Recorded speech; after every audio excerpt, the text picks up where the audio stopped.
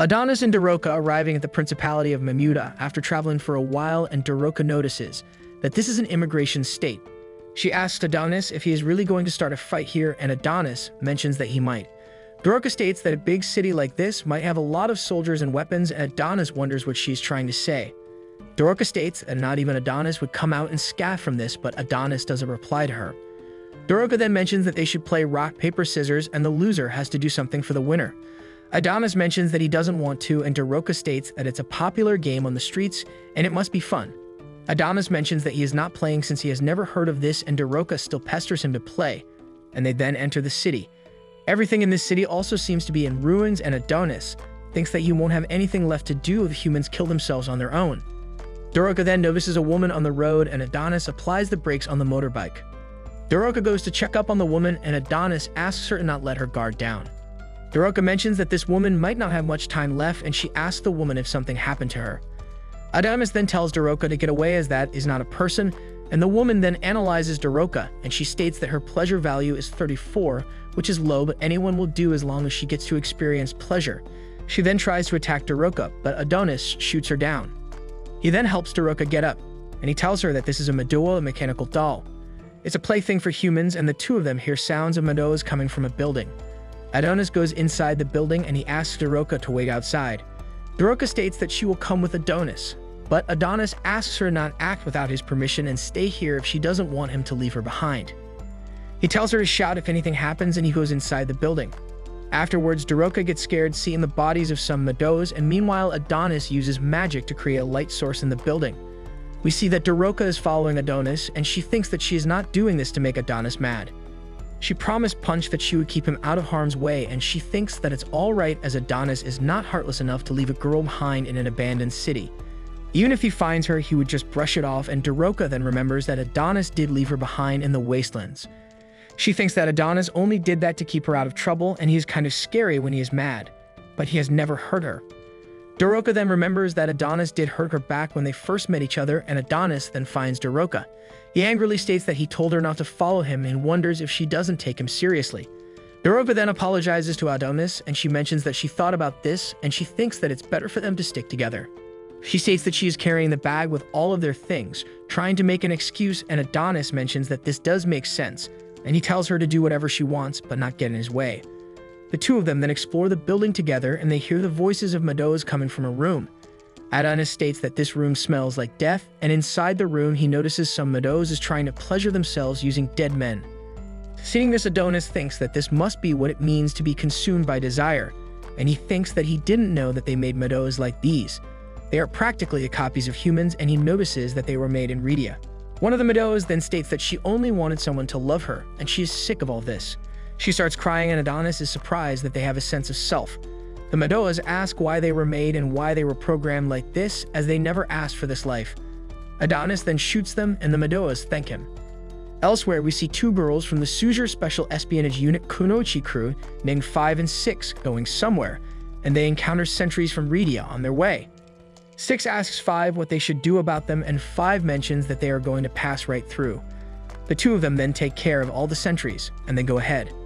Back at Mamuda, Adonis thinks that a world that can create any toy is bound to produce sex robots, and it's inevitable that women who exist only to provide pleasure would be created. Adonis thinks that the humans are scum, and he then asks Daroca if she recognizes this. Daroca states that these are the manacles from the Rhedian concentration camp, and Adonis mentions that it must not have been easy for this nation to import so many sex robots. He states that they must have offered their own women in exchange for more sexually pleasing dolls, and Mamuda probably exported all the women in their nation to the great Rhedia Empire. They let go of their wives and daughters. Also, they could purchase these sex robots. Adonis mentions that this is the true nature of the humans, and he states that this city fell into ruin because without women the next generation couldn't be born. The men drowned in pleasure and rotted away, and a nation like this cannot last. Adonis mentions that this might not be the only nation that fell this way, and he states that the gear expansion makes him want to puke. Adonis then gathers some machinery and he tries to make something, and Daroca asks him what he is making. Adonis states that it's an improvised EMP, but Daroca doesn't understand this. Adonis then tells her that he's going to put the Medoas to rest, and Daroca realizes that he's going to mercy kill them, and she wonders if this is going to hurt them. Adonis states that they will just feel a small shock, and he passes his magic through the machinery to create an EMP wave.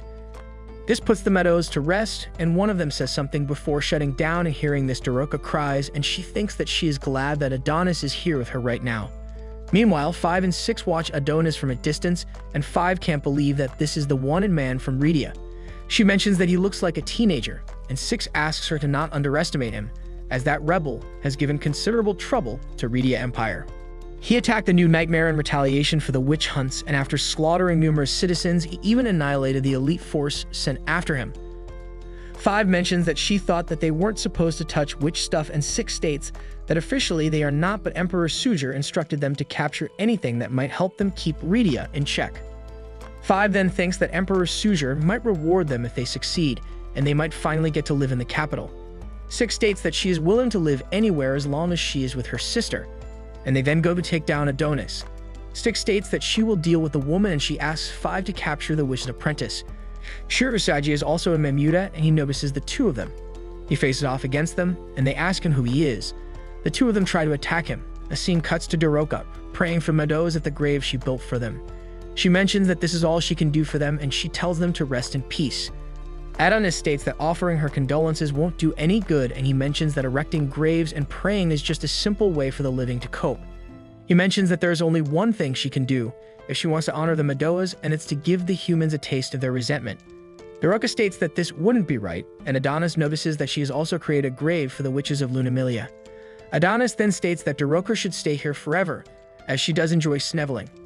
He mentions that the witches on Lunamilia were killed by the humans, that he lured to them, and he asks Daroka why she would travel with him, knowing that he states that this is her last chance to reconsider, and Daroka then shows Adonis the dolls she made earlier. She mentions that she doesn't want to blame Adonis or argue with him, and she knows that the witches were trying to use Adonis. She states that their desire for magic items to use against humanity let them abduct Adonis and provoke him in an attempt to rescue Chloe. They betrayed him, and Adonis then apologizes to Daroka, and he states that they should go. Daroka mentions that now they have made up, and Adonis asks her to take off those crappy dolls from her bag. Daroka mentions that she is quite proud of these, and Adonis asks her if she doesn't have any other skills. They then notice Shirusagi sitting on their bike, and Daroka asks him who he is. Adonis states that he is clearly an enemy, and Shirusagi then destroys the bike. We see that he has killed 5 and 6, and he introduces himself to Adonis and Daroka. That's where this video ends. You have to click on the right to see its next part. And to see best anime recap on my channel, you have to click on the left. If you liked the video, like it and subscribe to see more contents of this.